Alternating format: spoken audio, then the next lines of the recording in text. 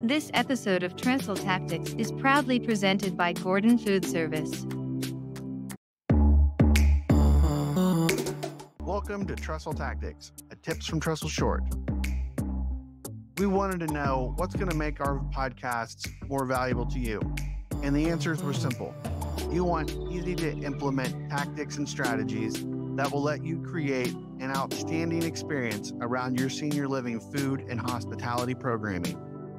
So let's dive in right now on today's Trestle Tactics. On today's Trestle Tactics, I want to share with you something from my restaurant and commercial hospitality days that I've used throughout my career in senior living and will be helpful for all of you when it comes to developing your menus. One of the biggest challenges we have in senior living is finding the best way to not only present our offering, but how we can drive resident, their guests, and other visitors in our operation to choosing the menu items that we have identified as our winners. It's important to note that the professionals out in the hotel and restaurant space, they spend a lot of time on these three strategies, and I know they will help you better develop and design your menus for anywhere you have a presented menu, whether that's on a tabletop, a grab-and-go counter, or any other kind of menu board throughout your community. So let's dive into these menu design strategies. Our first menu strategy is what we call the golden triangle of menu design. So this is a really fascinating concept, and it's got a lot of research behind it. And that research shows that when a customer looks at any menu, their eyes typically wander to the top right, then to the top left corners, and then finally to the center of the menu. So savvy restaurateurs use this pattern to their advantage by placing their high margin or their signature items in those strategic spots. This is not only going to highlight these dishes, but it's also going to increase the likelihood of these being ordered, which your kind of way of subtly steering your resident and guests in choosing these things that are going to be better for your food cost, maybe fan favorites, or whatever it might be. When you think about the items you want to move and sell when it comes to your operation, you want to consider your golden triangle of menu design and put those items in those spots. The second strategy is really understanding the power of words and images. So I want to talk a little bit about the power of descriptive labels and visuals.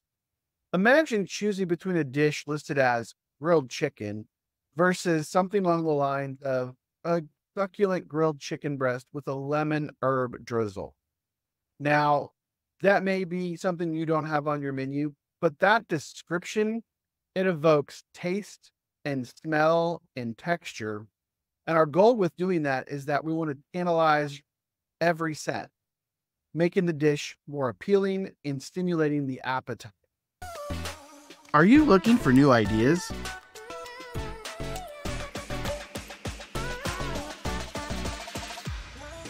Then you're invited to a once-a-year big show.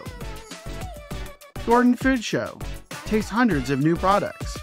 Learn cutting-edge culinary trends. Attend expert-led presentations. Connect with industry specialists. Special show-only discounts. Gain valuable insights. It's free to attend. The possibilities are limitless. Start here, go everywhere. Gordon Food Service. Additionally, if you can do it, adding some high quality images can really play a crucial role. I know in senior living, our menus tend to rotate. A lot of us use cycle menus, but think about those grab and go areas, those cafes, those menu boards where you're highlighting items. It's a really great place where you can put a high quality image on display and really drive that powerful image. It's also going to make your menu super attractive, but it's going to help with those trigger those cravings like we talked about. And it's going to push those residents and guests and visitors to order those featured items. This strategy is really, really effective in encouraging customers to try new and unique dishes. So if you're struggling with a new menu item that you know residents will like, then what you should do think about using images in promoting it. Our third strategy is what we call simplification and the paradox of choice. So let's talk a little bit about what we call the paradox of choice. As we have evolved in senior living with our dining and our menus, we really start thinking about how do we offer variety and choice and selection for our residents and guests. So that way we can really stay competitive in these really tight market. By offering too many options on our menus, it can overwhelm our residents and guests, leading to decision fatigue. And what this might do is it might deter them from trying a new item or even making a decision at all. They may decide, hey, this is a hassle. It might be easier just to go back to my apartment and eat something I have in the refrigerator.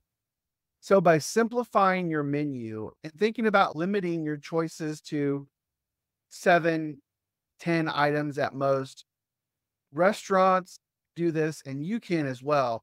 You can help make that decision process easier and more enjoyable.